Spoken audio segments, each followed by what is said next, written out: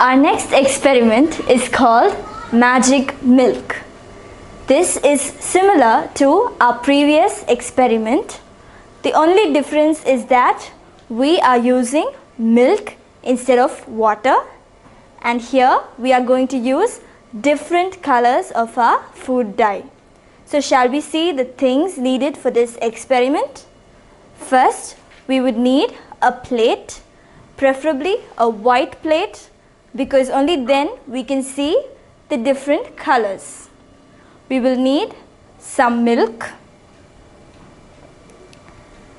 and we also need food dye. Here I am using different colors: pink, green, red and yellow. So I am using 4 different colors of food dye. However, you can use as many colors as you want. You need just 1 drop of each color, and you will also need the liquid detergent that we used in the previous experiment. So once more, what do we need? We need a plate, preferably white in color, some milk, our food dye of different colors. As I told you, you can use any colors and as many colors as you want. Then we need our liquid detergent, and finally we would require some earbuds. Shall we begin our experiment? So I am going to start by pouring the milk into the glass plate. So the milk has spread out over the surface of the plate. Our next step is to add our food dye.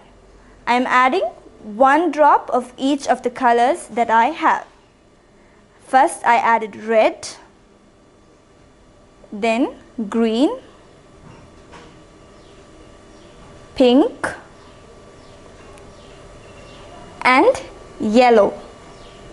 So it looks colorful now.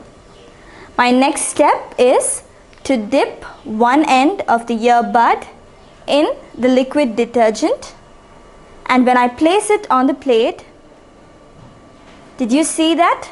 It looks beautiful, doesn't it? The splitting of all the colors. Yes, and why does this happen? Like I told you, it's surface tension. And now when we place the detergent in the liquid, the surface tension gets broken, causing the milk to move away from the earbuds, carrying the food coloring along with it. So this experiment is actually a very beautiful one. The more colors you use, your experiment becomes more colorful. So once again, I'll tell you what we did in this experiment.